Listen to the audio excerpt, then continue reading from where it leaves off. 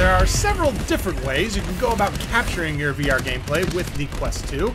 You can record directly to the headset, or you can cast your gameplay and record it with a PC. The easiest way by far is to record directly to the headset, so let's take a look at that first. This method can be used to record both standalone and PC VR gameplay. I'm just going to be demonstrating it with some standalone games because for the purpose of this video, it's just going to be quicker and easier to do that. Okay, so the first thing we need to do is press the Oculus button on our right controller to bring up the menu bar. We then want to press the camera button here, and that will bring up the camera menu. In the upper right here is the recording button. Mine has the little red light showing here because I'm recording this right now, so I can show you this. If I were to click this right now, it would stop my recording, which I don't want to do. But you'll want to click on this button, and that will bring up the record video window. This toggle switch here allows you to choose whether you want to record the headset's mic audio or not, along with your gameplay. So you can narrate or commentate as you're playing and not have to worry about recording your voice separately.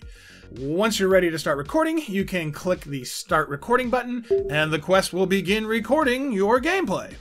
By default, the Quest 2 captures at 24 FPS at a resolution of 1024 by 1024 using a bitrate of 5 megabits per second. While this looks okay, you may prefer your captures to be in widescreen, and thankfully Oculus has made this fairly easy for us to do. If you click on the time here on your menu bar, that will bring up the Quick Settings menu. You'll then want to click on the Settings button here at the upper right.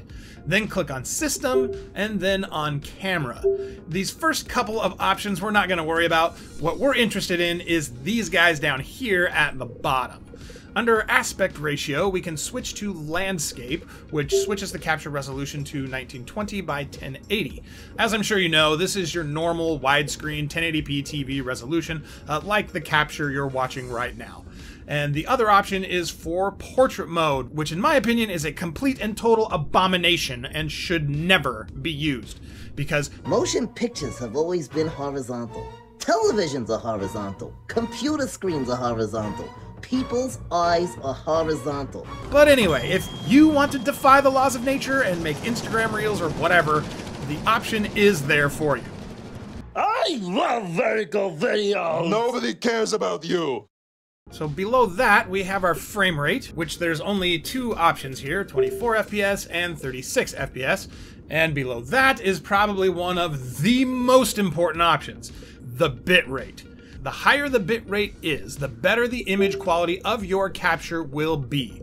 There is, of course, a trade-off, that being the higher the bitrate, the larger your video files will be. But in my opinion, it's always best to capture the sharpest image possible. So if it were me, I would set it to 20 megabits per second. There is a way to record at even higher resolutions, higher frame rates, and higher bit rates, but it's a bit more complex than this. If you're interested though, I have a video showing how to do that popping up in the cards right now. As for some of these other options, there's eye selection, which can be important depending on the type of game you're playing. When recording, you're either capturing what is being displayed to your left or right eye. You don't get the nice centered view like you get in real life or with a flat screen game. Where this typically makes a difference is when looking through the scope of a sniper rifle or something like that. If you sight through a scope using your right eye and you have left eye selected in the capture settings here, when you're looking through your scope, this is what your recording is going to look like. If you're wanting your capture to show the crosshairs lined up on the target and stuff like that, then you'll want to select right eye in this setting. The other option, image stabilization, helps your recordings look smoother when people are watching them back. It's just a fact of life that we don't hold super still. There's a lot of very small amounts of jitter to our head movements, so turning this on can help stabilize your footage, making it more tolerable for those people that are watching it. Coming back to our recording now, once you've captured the gameplay you want, you'll press the Oculus button on your right controller again, click on camera, and this time when you click on the recording button, it will end your recording. Like I said earlier, you can use this same process to record PC VR footage too. However, it's a little bit more of a pain because you have to exit Quest Link, come back to the Quest home environment, start up your recording, launch Quest Link again, play your game, and then exit all the way back out again to end the recording. Once you've captured the footage you want though, your videos will show up here in the camera roll, and you can click the 3 dots and share them to Facebook if you want, but more than likely you're going to want to copy these to your PC and edit them, so let's show you how to do that. Just like recording on the Quest, this is super easy. You just plug your Quest 2 into your PC using a USB cable. Then you'll need to put your headset on real quick because we need to allow our PC to access the files on our Quest 2 so we can copy them over and edit them. Now when we go to File Explorer, we should see our Quest 2 on the list here. We can click on that, then on Internal Shared Storage, then on Oculus, then Video Shots, and here's all our recordings. You can then copy them over to your PC, load them up into your video editor of choice, and do with them what you will.